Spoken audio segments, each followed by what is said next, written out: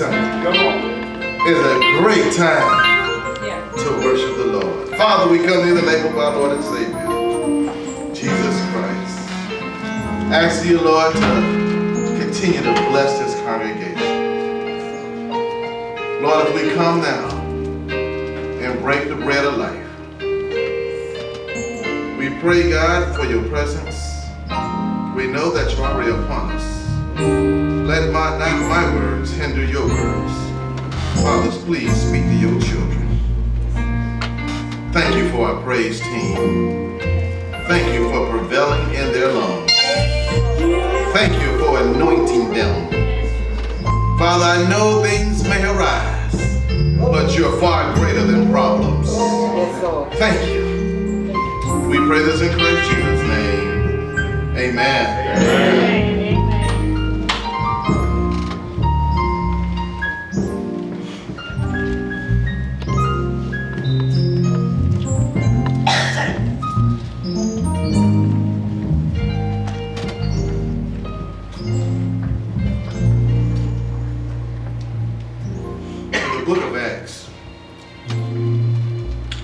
Chapter as we continue to study.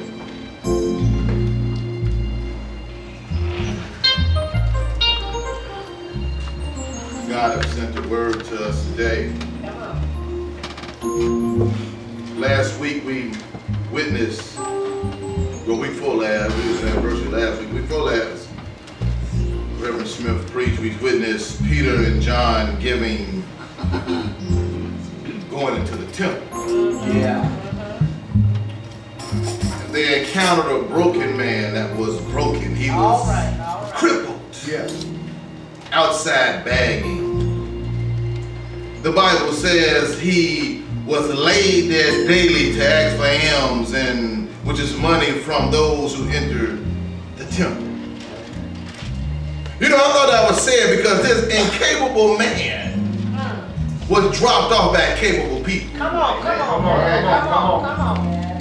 You see, in the biblical days, begging was the only means of resources for handicapped people. Yeah, come on. So they would always just push handicapped people off on other people. All right. You see, thank God that changed, but what hasn't changed was, I noticed instead of people helping him, if they really wanted to, they should have brought him into the church. Yeah. But a lot of people drop people off at the church to play on the sympathy of believers. Yeah. You see, they should have brought him in the church where they was in there praying. Yeah. All right. Because the Bible said they was in there praying. Yes, sir. Come on. And if they would have had any means, they would have brought that man in there where the power of God was, saints was praying. You say, Pastor, why do you always say things? Why do you know that was their intent? Because, see, if they meant any good, they would have brought them in. Come on, man. Come on. All right. Yeah. Instead of dropping them at. All right. Yeah. You see, a lot of people are still at church, but you ain't in the church. All right. Come on. You come here expecting a miracle, but you are the miracle. All right. Yeah. All right. Isn't that crazy how people still think the church run on fabricated money? You see, they come and take out the church, but they don't want to give nothing to the church. All right. They say, y'all a bunch of broke people.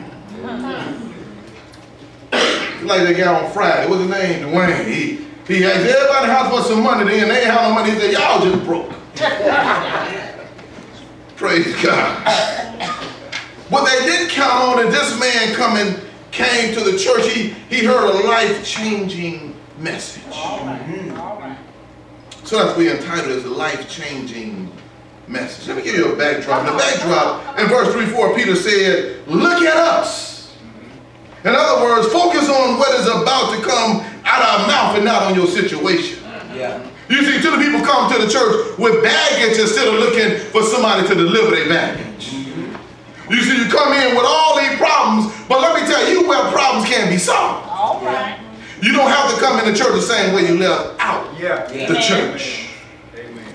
You see, the present can rob you of your future if you allow your be the baggage instead of your destiny. All right.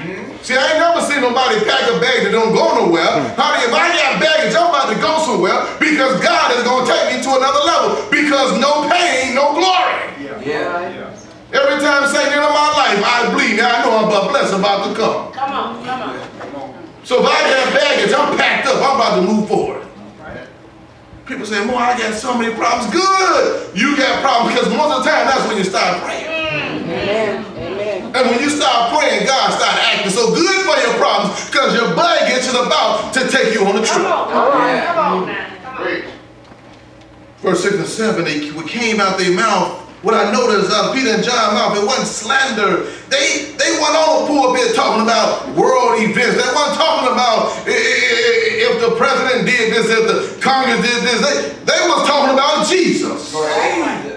See, the sacred desk is no place to bring up politics. Just because the preachers and politics is two peas, I don't have no business telling y'all about politics. Come on. Yeah.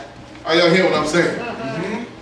Peter said, listen, I got something to tell you. I want you to focus on me. Note the text. The man was where many of us are today. This man was at a crossroad in his life. He was tired of being tired. All right. Y'all ever been tired of being tired?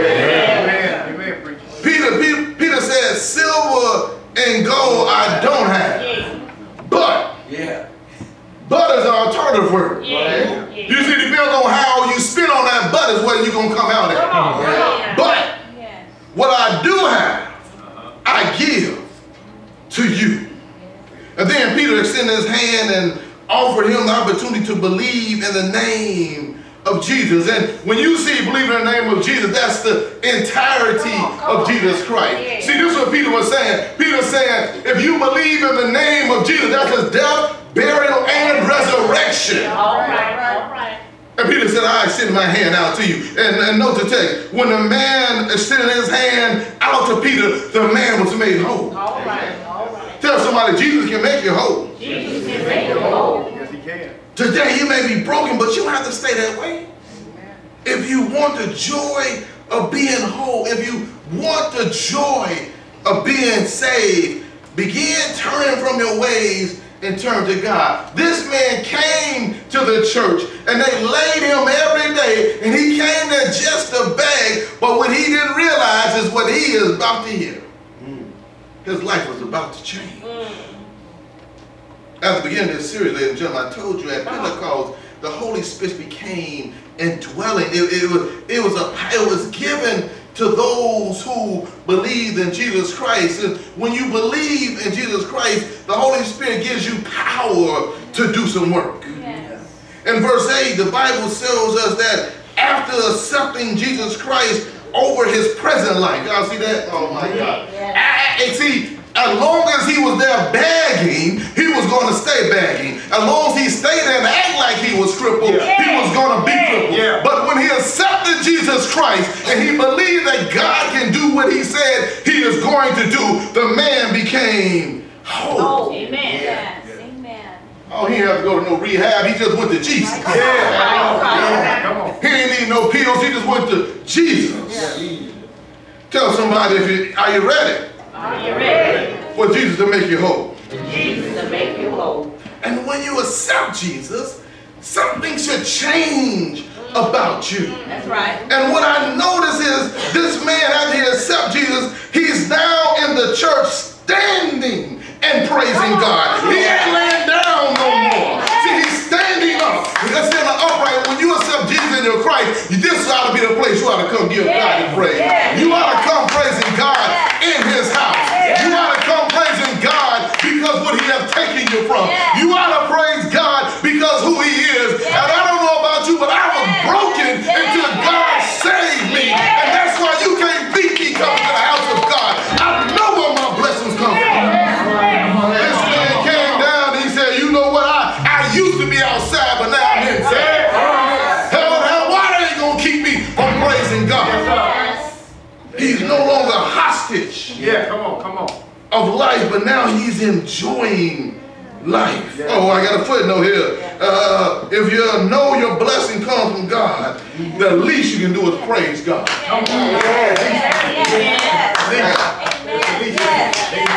I mean, that's the least I can do.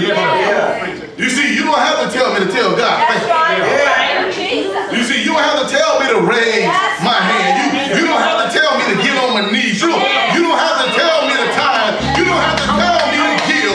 You don't have to tell me to come to the house of God. You know, I don't care what holiday it was. I'm going to get up and praise God. You know, God is on the holiday. You don't have to tell me. I know what God does. Man said, I'm going in the church house. Because I'm now the church. Yes. All right. Yes. In our text, look at verse 11. The Bible says the people ran to them. You see, the man's change was God's testimony. So here it is. So let me ask you this question. Being that God has made you whole, shouldn't what God done for us be a testimony to God and not an embarrassment to God? Yes. I mean, if God pulled you out of something. Come on. All right now. I mean, if God really delivered you. Have God delivered anybody here? If he really delivered you here, you ought to give him some kind of praise. You see, if he delivered you. See, I've been down that road.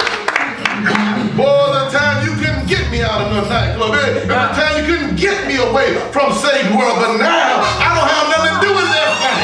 Because I understand that he will try to draw you back in. But when I'm in the parameters of God, don't forsake the sin. Come on. Yes, sir. This brother said, I ain't going back out there bagging no more. I'm going in the house of God.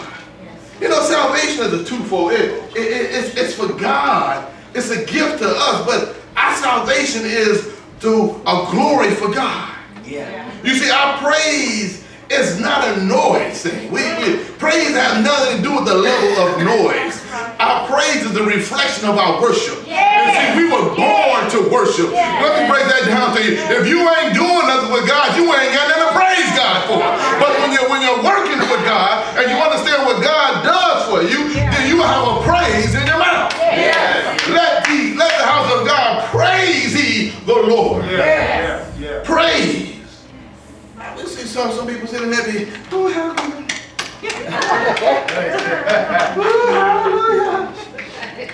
And then you talk about people when they shout. See, you don't know what the hell God done brought them out of. You don't know what God done done for them today. So you don't stop people and ask people when they got something. Praise God. You don't know the last meal that they had. You don't know who put shoes on their feet. You don't know how God blessed them. You don't know what God has done for them. So somebody praising God, you better get your praise up. Because when praises go up, blessings do come down. No, that's for them Pentecostal folks. They look at, ain't nobody gonna categorize me how I take my joy. I ain't Pentecostal, I ain't Baptist, I'm drinking the blood of Jesus. I'm a Christian. Believe in God. And my praise reflect my worship. Amen. Come on, preacher. Understanding, as Peter said this in verse 12 through 15, he said, so when Peter saw everybody running to him, running to this man, it was Peter's response to people like he said, men of Israel, why do you marvel at this? Or why look so intensely at us as though we are our own power of godliness? We made this man walk. The God of Abraham, Isaac, and Jacob, Lord have mercy, our fathers glorified his servant Jesus when you delivered him up and denied in the presence of Pilate when he was determined to be let go. Peter said, look, Pilate had already let this man go. All right. But you crucified him. But you denied the Holy One and the just and asked for a murderer to be granted to you. Peter said, you killed. The reason why you don't have no peace because you killed the Prince of Life, and whom God raised from the dead, of which we are witnesses. See, I love Peter and John. Because what they did, they didn't do what so many people today. You see now, if there was some of these jokers around here today, when that man started walking, they'd have read their check back. I'm anointed. Honey, let me tell you something. You ain't did nothing. Yeah, come on. Peter said, don't lick at me. Don't give me the credit. God is the one who's done this. You see, I don't have to have a Learjet to break my anointing. The anointing is on the jet. I'm on the jet. I don't have to have a special car. The anointing is in me. So I carry the anointing wherever I go. Hallelujah. So you are anointed of God's children. And see, let me go ahead and break that concept that Jesus says, the Bible says, touch not my anointed. He's not talking about the preacher. He said, don't do my prophet no harm. Now that's us. But the anointing is his children. So when somebody start messing with you, they messing with your brother. Hallelujah. They start messing with Jesus. And when Jesus said, when he get through with you, all right. Peter said, y'all the one killed him. Peter said, don't give me all this credit. Instead of, he found an opportune time to preach Jesus. At any time there's an act of God, it's a perfect time to preach Jesus. Ephesians 2:10 says this. He said, we are his, y'all know what I'm saying, workmanship. Created in Christ Jesus for good works. So you got to ask, all these self-seeking jokers out here, who are they really working for?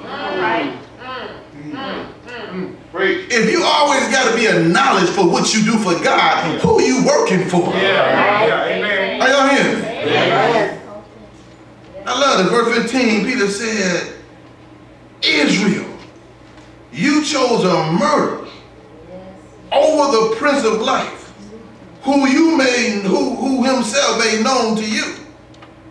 But this man, verse 16, this man who you threw out, this man who you said wasn't no good, this man who you said was broke down, this man who you say live in the projects, this man who's driving the hoop there and you crying and you calling out, this man who you said ain't worth living knew a little about Jesus, and he trusted him. And so in verse 16, Peter said, the faith which comes through him, Jesus Christ, has given him, the beggar, the perfect soundness in your presence.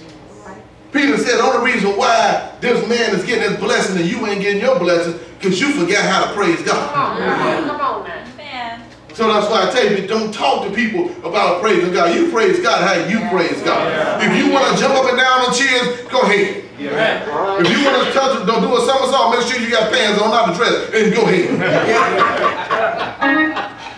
ahead. You do what you do because you praising God, but for whatever you do, make it genuine. You see, God still don't want no foolishness.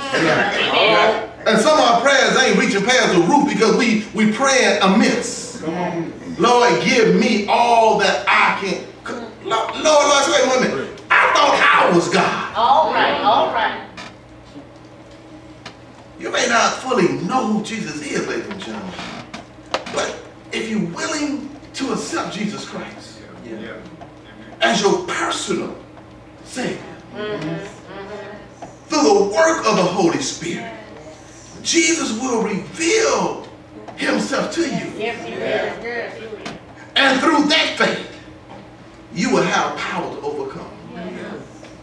You hear people all the time, they think a big old snowball coming down the mountain. You think the worst thing that ever happened to them in their life, they always crying what they don't have. But if you open the inventory box, oh Lord, that foot you got on your leg. That pair of pants you got on, that food that's rubbing around in your stomach. And you're crying about what you don't have. You better learn to give God praise just for what you're doing. Peter said this little faith this man had in Christ healed him. It wasn't us, it was the man named Jesus. You see, no one is worthless to Jesus Christ. All right now. And this is why when you start calling people racker and fool, you're judging yourself. God said, everything I made is good. So who are we to judge somebody else? All right. They walked past this man every Sunday and came in the temple and prayed. Something wrong with that theology. How can you walk past God's child, saved or unsaved, because we all God's children? Some of us just saved and going to heaven, some of us going to hell because we reject the order of God. And they walked past this man every day. Every day. Come on. And came in the temple with their self-righteous self and prayed. Lord have mercy. Look, verse 17.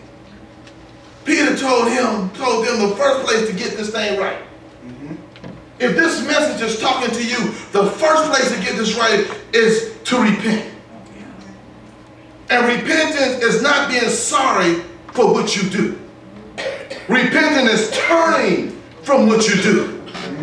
You see, I know there's some sorry people in the world. They're always saying, I'm sorry. But nothing changes. All right. They say the same old thing, I'm sorry, every day. They go back and do it. Don't y'all get tired of people doing that? Lord, I'm sorry. If you bring me out this, I won't do it no more. How many of y'all been drunk before? That's why I believe it. Tell the truth. How in a marijuana or something. You been out there. Someplace you ain't had no business. You done something that you know that it took the Lord to bring you through. And you said, Lord, if you just do this for me one time, I'll never, ever do it again. Well, let problems come in your life. You're back there again. Turn it back up. Snort and snooping and whatever you do. And then you go back and lie again. Lord, it's one more time. God said, you know what, Peter? I told you, Peter. You got to forgive him 70 times 7, so I got to be an example of this thing. God said, I ain't going to condemn you as long as you're trying to repent. But now and then, there's got to be a time God going to say, look, I'm tired of this. And he puts something in your life and it hurts you so bad, you say, okay, Lord, I got it now, and you stop. But why do we got to get to that point in life? Amen. God said, if you just have faith in me, I'll deliver you what overcomes you. God said, if you just have the faith of this little bag of Israel, you think you're doing something, but you threw me away. And this crippled man who you walk by every day had a mustard seed faith. And because he has a mustard seed faith, I'm going to grow him into a giant. This man leaped for God. So Peter said the first thing Israel is to repent. Repenting is the renewing of the mind. It's knowing that apart from Jesus Christ, you're nothing. It's accepting God at his word. It's turning from what you want into what God wants. That's a repentance that has to have. If you don't have repentance, you don't have faith. If you don't have faith, you have no repentance. Verse 19 says, repent and be converted, that your sins may be blotted out. Y'all see that? So a refreshing may come from the presence of God. You see, Peter didn't say when God comes back, you will be refreshed. He said from the presence of God. You know, let me help you out. It's like when the child is separated from their parent. They experience emotional pain, bitterness. They become scared, and often if that bitterness is not processed, they turn it to self-destruction. Nobody loved me, so I'll just tear up something. Well, humanity was not created, ladies and gentlemen, to be separated from God. In the Garden of Eden, we fellowship with God every day. And so, as a child is not to be separated from his parents, if you're feeling tired and empty, it's time to stop living a convicted life. It's time to start living a godly life. And so when you start feeling empty, don't look at nobody else. Look inside. Look deep down inside. Find out what's indwelling in you. If you're not getting your blessing, stop and look in the mirror and say, Lord, what is it about me you're not agreeing with? I am not working on your timetable. God wants to bless you. But so many of us are in the dark. We don't understand how to see the light. We don't understand the danger that we are in the dark cave and where we reside. Let me tell you a story. It was two hunters. They was up in the mountains and they was going somewhere, and a dark rainstorm came. And they started running and running, trying to find shelter, and they seen a crevice in a mountain where they can get out the rain and get some shelter. So they ran into this crevice. And it was real dark in there, but it was warm and it was cozy. So they fell asleep. And after a while, they woke up and they started gathering leaves, dry twigs, because it was getting cold. They was starting to shake a little bit. And so they said, let's build a fire. And they finally got a light and they lit that fire, and one of the men looked up and seen a 6-foot black snake about to launch and attack them. And they ran out of that mountain thanking God for not being bit. All right, all right. See, a lot of us, we don't have the light, so you don't know how close to danger you really are. All right, all right. You're avoiding God because you're stuck in a crevice called sin. You need to open up the light and let God in your heart. Let God in your life so he can shine some light on the danger. Some of us about to bust hell wide open, don't even realize it. You're stuck in a dark place. You know what? But God wants you to do this. God wants to restore his covenant that he made to us in verse 25. Look at verse 25. Peter said, you are sons of the prophets and of the covenant which God made for our father, saying to Abraham, and in your seed, how many families? All the families on earth shall be blessed. Now I know some Bible scholars saying, okay, that's Israel coming, and that's true. But after God's purpose for Israel was to bless the world through Israel. But when Israel rejected Christ, it opened doors to Gentiles. See, I'm not with this black movement that we black Jews. Hey, I know, I'm a digger. I ain't never been to Africa. I've been to California right now. Are you hear me? I am who I am. Amen. But listen to Ephesians 2:13. You who were once afar off have been brought near by the blood of Christ. Thank you, Israel. Come on. Thank you, Israel, for being so hard-headed. Yeah. Because now I got your blessing. I got the inheritance of Abraham. Okay. I got that inheritance. See, it's personal to me, so you can say it too. I got that inheritance. All right. That I'm going to be blessed. Yes. That I am blessed. Yes, sir. And then how you do this, Ephesians 2:14 says, Jesus has made Jews and Gentiles one by breaking down the middle wall of separation. There is no more Jew or Gentile. One Lord, one faith, one baptism. If you will believe in Jesus Christ, you are blessed by the promise of Abraham. Hallelujah.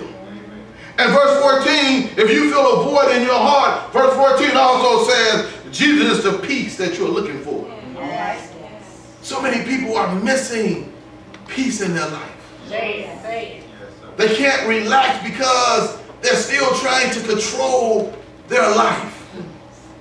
Anytime you control your life, you're on autopilot, and God don't have autopilot creations. All right. He let them go to Satan and call it a reprobated mind. Are y'all hearing me? But let me go ahead and close with you today. Today, if you're not saved, your blessings are passing you by. You're in darkness and you're in need of of the light of God, who is Jesus Christ. All right. And many people say, man, I'm just doing fine. But so is the man outside the church. He was doing fine every day, begging. At least he thought he was. Yeah. Until he tried Jesus. When I was in Haiti, it was the kids playing jacks. And some of the female missionaries were sitting down and they was teaching little girls how to play jack with rocks. They had big rocks and little rocks. And they had to throw the big rock up and grab a little rock like you do jacks. And I walked upon them, and I looked at it and I cried. And the missionary, one of the female missionaries, the older lady got up and grabbed me. She said, dear, why are you crying?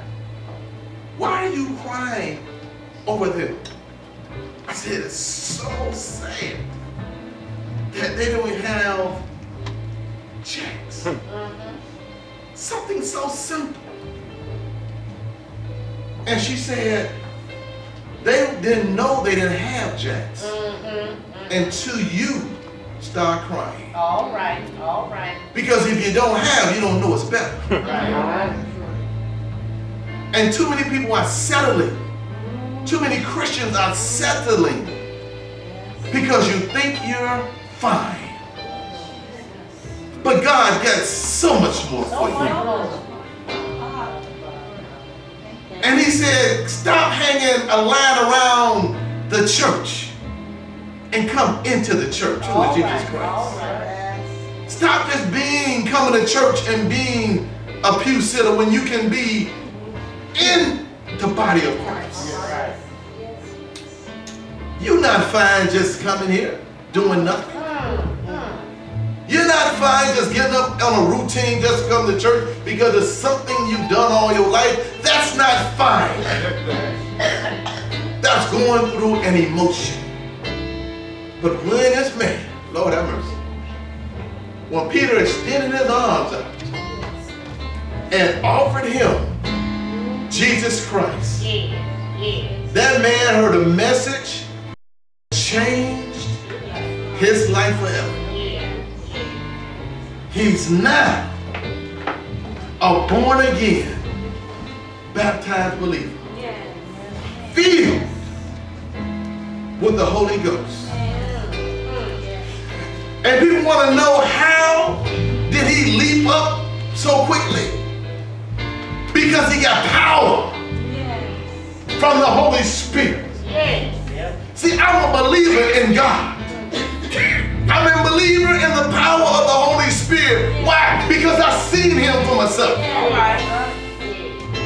I've seen him take somebody who was drinking a fifth a day and just stop.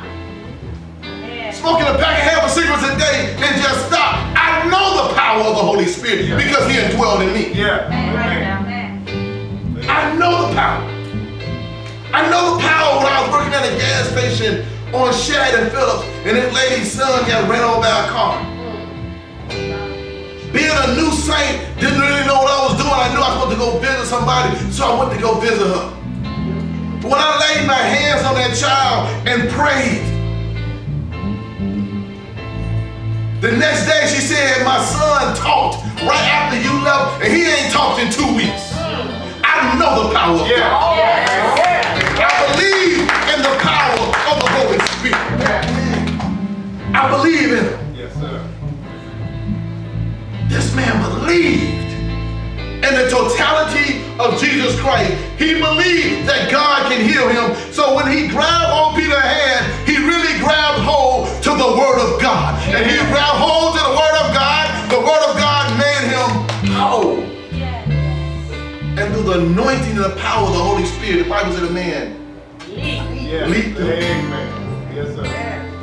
And Peter said, don't give me no credit. Because you won't put me between my God. Give God all the credit. That's why I don't let y'all lift me up. Because I love you all. And if you lift me up, you can tear me down. But when God lifts me up,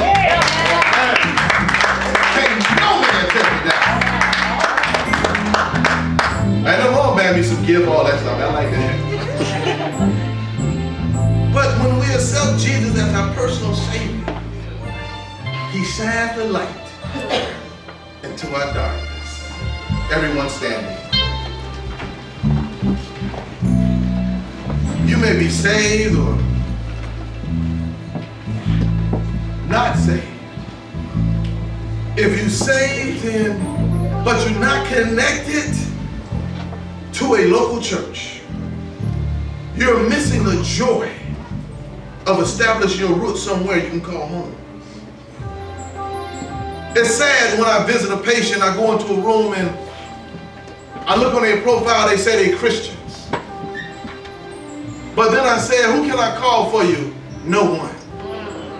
What church you belong to? Well, I haven't been to church in a while. How are you a Christian if you don't have a church? Every baptized believer needs to have to be under a pastor or teacher. Because the Bible says, how can I learn without a teacher? You have to be. So if you're not connected to a local church, you're missing out on the connection of like-minded people. You're missing a chance to engage with the soundness of God's mind through His people. Today, we extend our hands out to you right now for both of you. You to have a new relationship with Jesus Christ and a new fellowship with believers. If you're not saved and you want the power of God, you want to be saved, come.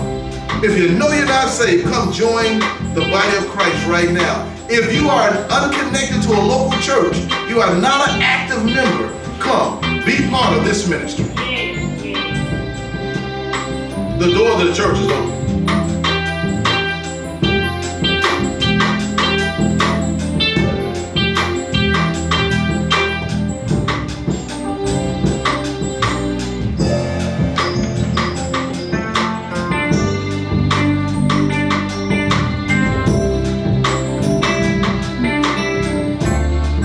If you want prayer, come. Let us pray with you.